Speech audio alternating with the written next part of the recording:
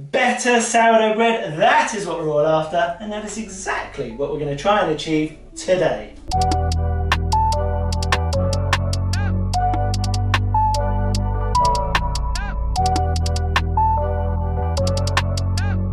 So better sourdough bread, well, better is somewhat subjective, but for me, my perfect loaf has got to have a nice, dark, crispy crust, really pronounced here from that good oven spring, and a light, airy, even crumb inside.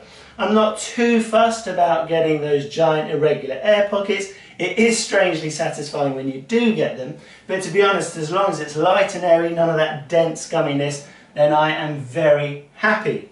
We're also going to be looking at a better method. If you followed my foolproof sourdough recipe before, you'll know we used a KitchenAid and we followed an awful lot of stages to get to that loaf at the end. That video is really like an introduction to sourdough baking, covering every topic that you might come across in a recipe. But in this one, we're going to whittle it down, do something much simpler, and hopefully get an even better result at the end.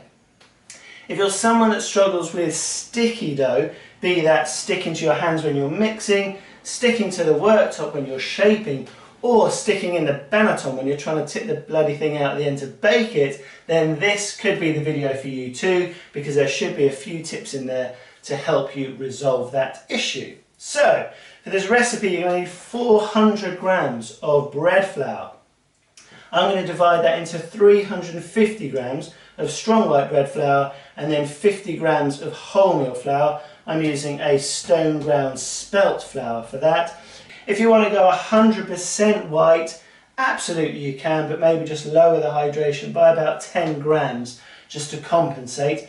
When it comes to hydration, we're going to be using 280 grams of water, giving us a total hydration of about 73%, because we're going to be using 80 grams of sourdough starter. Fed mine this morning. It's doubled in size, looking nice, light and airy, smelling good. And then you're just going to need 9 grams of salt. So when it comes to sticky dough or avoiding sticky dough, for me the biggest key is a long autolyse, and that's what we're going to kick this recipe off with. So in our bowl we're going to put the 400 grams of flour, so like I say the 350 white, top that up to 400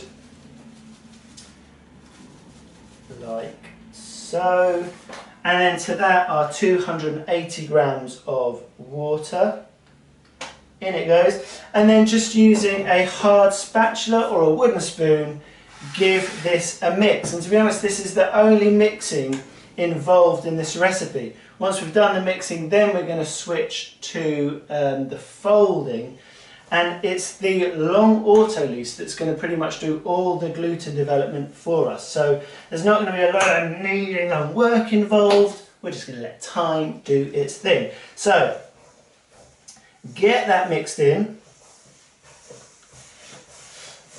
You don't have to be vigorous with it, but you want to be kind of thorough. You don't want to leave any sort of clumps of sort of dry flour in there, otherwise they probably will remain in there till the end of the loaf. So this is the point where you really want to make sure, just keep going around, that you've got it all nicely combined.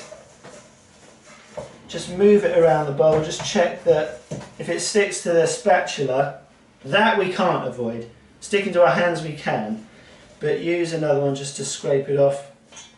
And then if you just sort of smear it around a bit, you can check that you haven't got any dry clumps. That's looking absolutely fine. So now cover that with a tea towel. A nice Buzzby Bakes one works really well. And then pop a plate on top of that. That just creates a nice seal, stops it drying out, because we're now going to leave this at room temperature for 2 hours. Okay, so that's been 2 hours. Now if we take a look, it won't look like much has happened, but I will show you how much the gluten has developed just through leaving it to do that long autolyse.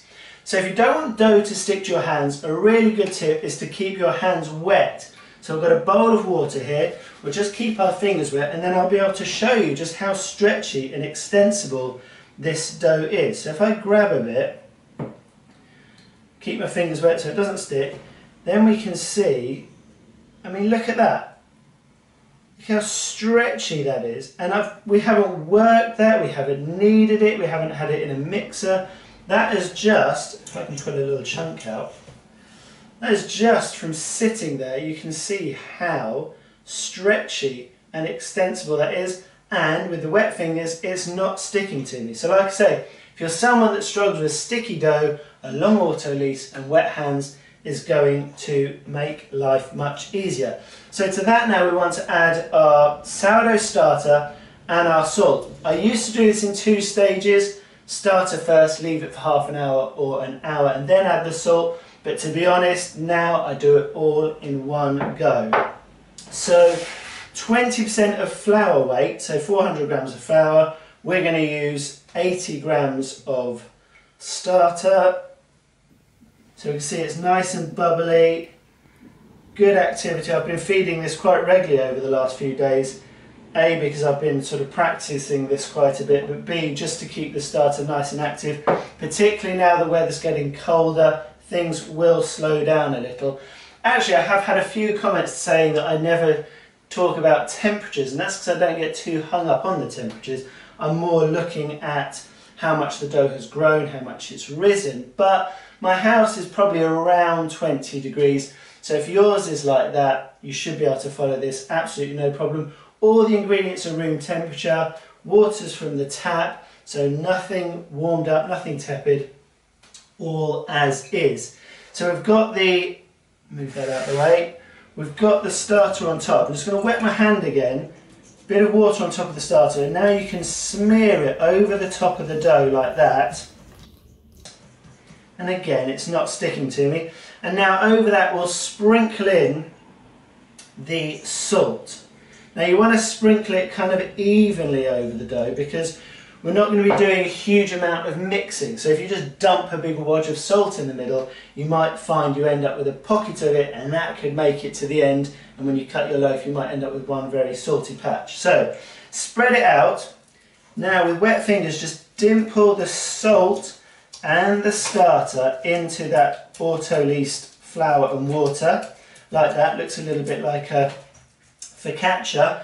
And then again with wet fingers, just reach down, stretch and fold. So a bit like the stretch and fold method we did in the Foolproof sourdough recipe.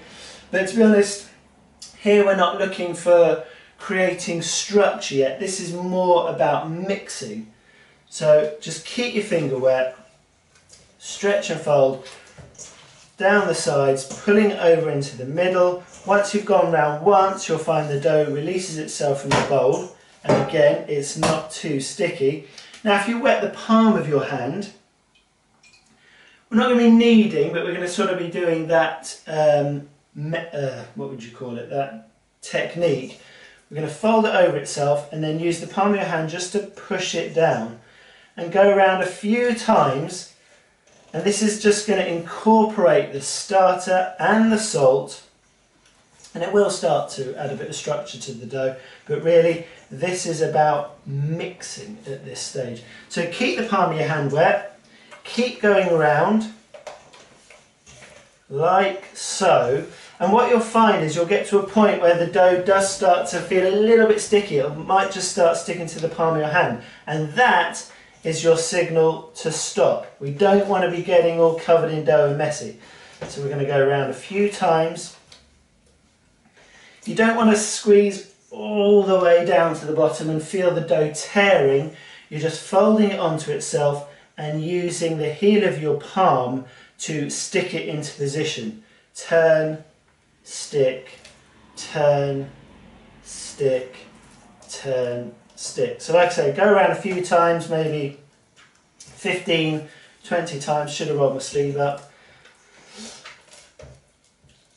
And as long as you can't feel any sort of rough grains of salt left on the outside of the dough, you'll be absolutely fine. We're going to repeat this again, so it's going to get another opportunity to get mixed in. So I'll flip that over,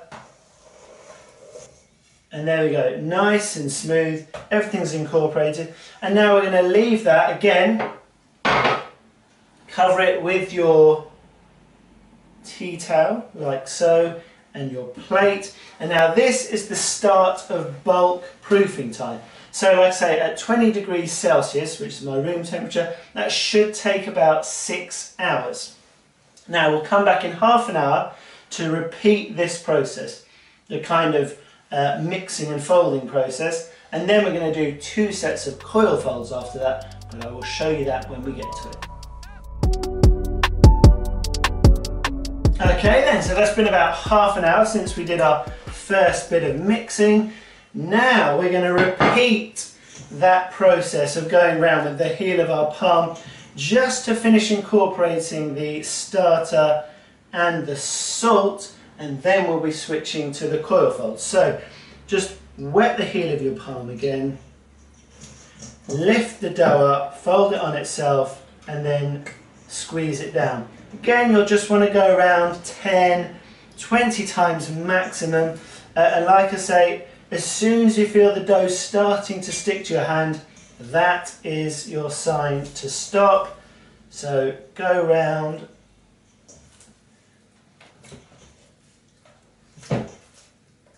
pulling the dough from the sides onto the top. So pull it out, fold it over, squeeze it down. Pull it out, fold it over, squeeze it down. So we're not getting too much of a stretch here, but we are getting the folding and the mixing. Okay, so again, pull that into a nice ball. That's absolutely fine. Again, not too sticky. Now you could put it back in here and carry it in there, but when we're doing coil folds, you might find it easier if you've transferred it to a heavier dish like this. And the other benefit of putting it in a dish like this is that it's very easy to gauge how much your dough has grown. So if you look at it now, it's taking up about 1/3 of the bowl and it's sitting at about the same height as the bowl. By the end of bulk proof, we want that to have pretty much doubled in size. So you'll probably find it will spread a bit. So you'll probably find it will fill the whole bowl, but be sitting about 1 inch to 1.5 inches high. So like I say, for now though, we want to leave that for half an hour. So again, cover it with your tea towel. It won't stick to the dough. Put the plate on top just to make a nicer seal. And then I will show you what to do for the first set of coil folds. Okay, we're ready to do our first set of coil folds. So a slightly different technique compared to the stretcher folds, slightly gentler on the dough, and should lend itself to getting that more open crumb at the end. So we can see the dough has relaxed and spread out a bit, and it has started to puff up. We're maybe filling half the bowl now. So again, to stop it sticking to, you want to wet your hands like so, and then reach in either side. Get your fingers under the dough, touching in the middle, lift the dough up till the front releases, and that flap then goes under the dough. Turn your bowl around, lift up again from the middle and let the front fold under the dough, like so. Then turn it 90 degrees and repeat the process. Pick it up, tuck the front under, and then because it's getting quite sort of taut and stiff now, you'll kind of have to lift it up. If you give it a bit of a shake, you can get that front down, tuck it under itself, and now we've created a nice taut cylinder. Now it will start to spread again over the next half an hour, but that's why we're going to do another set of coil folds there. So in the meantime, just cover it with your tea towel and your plate, leave it for half an hour, and we'll do it again. Okay, then we're ready for our final set of coil folds. So if we have a look at the dough now, we can see it has spread a bit, but we've still got some of the shape from our previous set of coil folds, which is a good sign. It shows we've got some good strength in the dough. We can see the fermentation's happening. We've got some bubbles appearing on the surface, and also you can see the dough's not sticky. It's a little tacky, which is why we're still going to wet our hands to stop it sticking to us. But by this point, you shouldn't have a very sticky dough. Gluten development, structure from the fermentation, and strength from the folding should have cleared the sticky stage by now. So if you're getting to the point where you're shaping it still very sticky, I would say you haven't worked it enough and you haven't had enough fermentation, so just leave it a little longer. So I'm going to wet my hands, reach in, stretch it, fold that under, turn, stretch that front side, fold it under. Now you might struggle to get another full fold in, so what you can do, because if I lift it now it's just going to release and we're not really going to get that flat folding under, but with wet hands and just gently you can give it a little stretch like that and then fold that side in and that side under, again into kind of a letter E, and that can go back in the bowl, and that'll be the final set. Now you can see it's holding its shape nicely, so we'll cover that with a tea towel and the plate, or at this point what I often do is switch to a sheet of cling film, because we're not going to be touching this again now until the end of the bulletproof and you really don't want it to dry out. So leave that untouched for around 4 to 5 hours. From the point at which we added the starter, we're looking for about a 6-hour bulletproof, but more importantly, you're looking for the dough to nearly double in size. You want it to be light and puffy, and when it is, that is your sign to shape it. Okay then, we've reached the end of the bulletproof. Let's take a look at the dough and see what we're looking for. Now, to be honest, if I had a little bit more time, I would have left this for maybe another hour, but time is against me. I need to get the shape before the children get home from school. But what you're looking out for is some good growth, looking to nearly double in size ideally. You're also looking for a nice puffiness. The dough should have a bit of shape to it. It shouldn't have just spread flat into the bowl. If it has, my suggestion would be wet the hands and give it another set of coil folds and then leave it to grow again. But we can see here we've got some nice growth, we've got some bubbles on the surface, and it's also not too sticky. It's kind of tacky, but we're going to take care of that with the rice flour.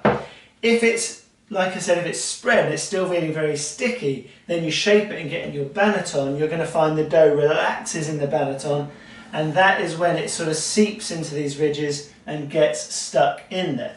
The key to it not sticking in the banneton is A, a little bit of rice flour, but B, that dough's got to be puffy so it's not going to relax too much into those ridges. So we are going to give this a little dusting of flour on top. That's going to stop it sticking to the edges of the bowl as we tip it out, and then a little dusting onto the worktop. Again, like I say, using rice flour is brilliant. It's gluten free, so it doesn't develop any further stickiness as it takes in the moisture. So just release the top side of it from the bowl and then flip it over and just let it fall out. You don't want to be messing around with this too much. All the work you do to it now is going to be pushing out air, and we're trying to keep it in there. So that's it. Just be patient. Here it comes. There we go. So now, a very quick, simple shape, just to get it into a nice tube with a bit of tautness to it, so it'll puff up nicely and spring in the oven. So we'll take the bottom half, fold it upwards, then take the two outside bits, pull them out a little bit, because you're always trying to create tension. And now, ideally, you want this little bit here to stick to the worktop. That's fine, and we're going to use that again to create tension as we pull the dough. So just almost rolling it in on itself, and that bit where it's stuck, you just go over the top of it, and now use a knife, or if you've got a bench scraper, you can just release it, and then you just roll it over that excess flour. Give it another little dusting. A little dusting in here. With the liner, you don't need quite so much flour, so that's why I quite like it. you don't get all those lines on the pattern on the loaf, but to be honest, I am quite happy using less flour. Lift that in, and now we can see, well, you probably can't see, but it's almost reaching the top, and for me that is a good sign.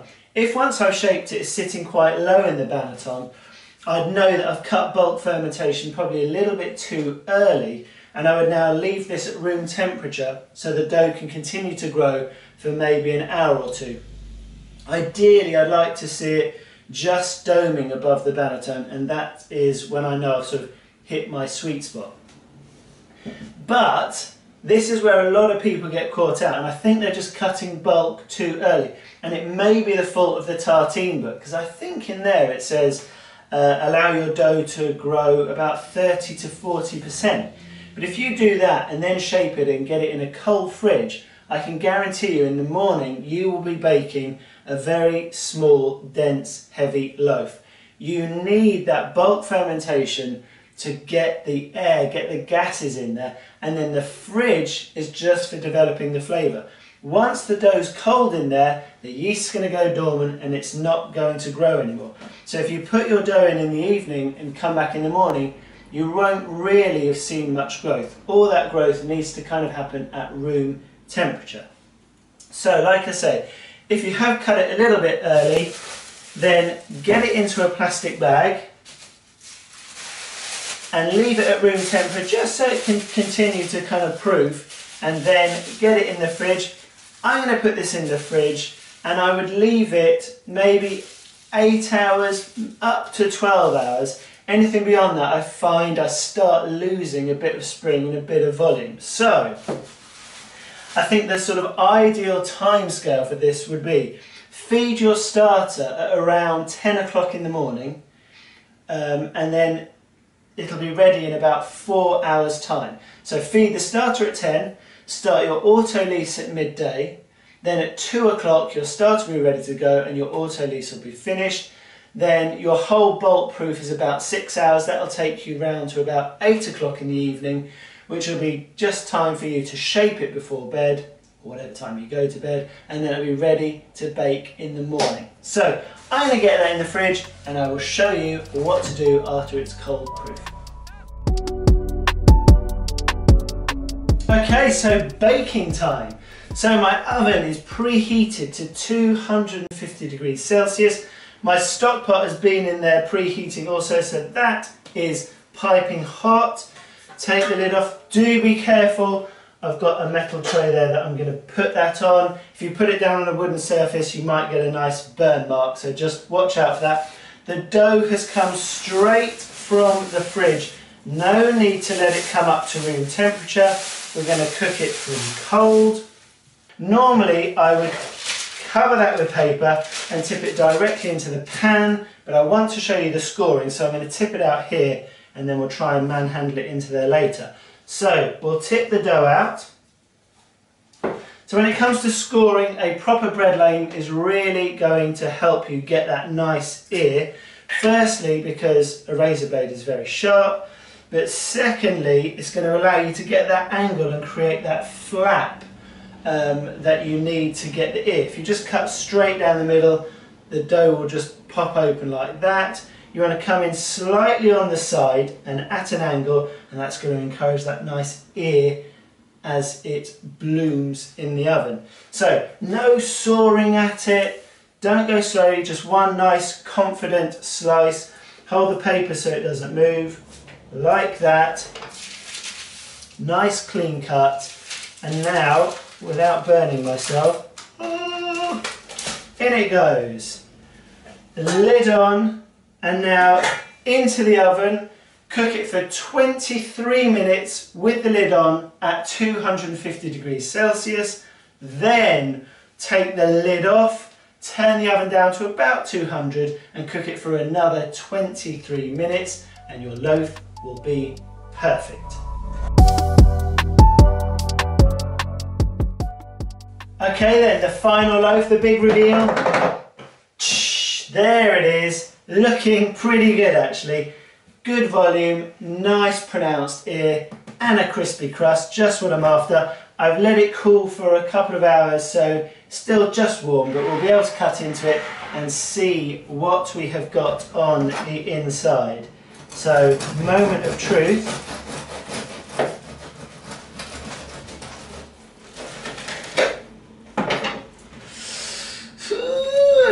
Nice, pretty good. We've got some nice openness. It's a nice, even, light crumb. That is going to make some very nice breakfast. And if that's the sort of bread you want to be getting, then give this method a go. It's interesting actually, this is kind of, since I've been following this method, this is consistently the sort of bread I have been churning out. But if you do follow bakers on Instagram, you'll sort of get to know their style. So whether that's a Jim Charles or a Kristen at Foolproof Baking or Maurizio or Baltic Bakehouse, you'll just recognise their style of bread. And this now for me has sort of become a Buzzby Bakes, a signature Buzzby Bakes loaf. I can't emulate what they're doing. It's great to be inspired by those people, but don't beat yourself up if you can't get those results. Be happy with the results you're getting, because that is your signature loaf, and just stick with it. So, I hope this has inspired you. Do give this a go. It is much easier to get through. Yes, it takes a bit of time, but to be honest, the amount of work you have to do is quite minimal. If you're doing it on the weekend, a Saturday or a Sunday, you can get on with other things. Yes, you've got to come back and do the folds every half an hour to start with, but then it's just about leaving it to bolt proof, leaving it overnight in the fridge, so it doesn't take a huge amount of effort, it just takes a little bit of organisation. So give it a go. If you do, always post your results on Instagram with the hashtag BusbyBakes. I love to see how you're getting on. I can either congratulate you on a fantastic loaf, or if you're struggling a bit, I might be able to give you a pointer, send you in the right direction just for improving your loaf a little bit. But that's it. If you've enjoyed the video, give it a thumbs up, leave your comments and questions below, and as always, until next time, happy sourdough baking.